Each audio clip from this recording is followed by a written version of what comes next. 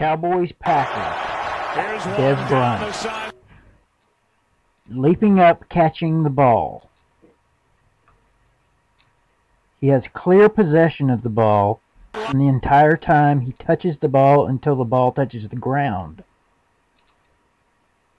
Now, we're going to see both feet come to the ground. Watch his left foot make contact with the ground. There's the first foot. He's still got that leg under him. He's still in control. He's starting to run now.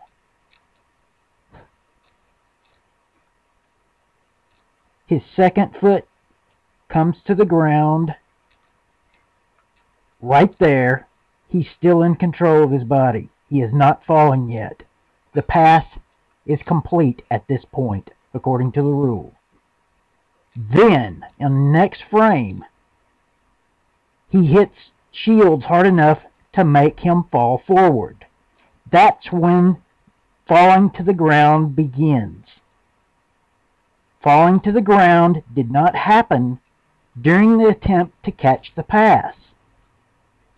And that is the only way Item 1 of Rule 8, Section 1, Article 3 can be used to overturn the call. And it's clear to see Dez Bryant did not go to the ground in the act of catching the pass.